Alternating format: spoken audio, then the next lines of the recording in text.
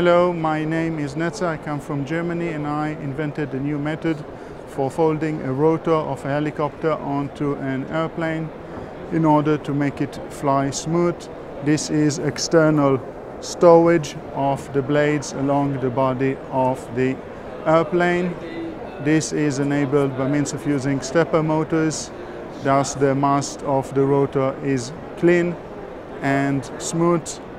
This method also allows to use tilting front and aft propellers and ends up with a machine which is lightweight and aerodynamically efficient, using known aeronautic systems and performing safe transitions between the two configurations of airplane and helicopter.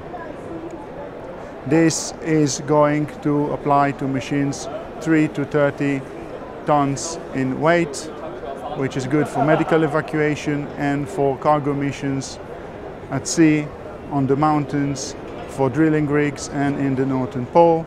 I expect lots of international markets, taking lots of activity from helicopters, aircraft and fast trains worldwide in the coming decades and generations.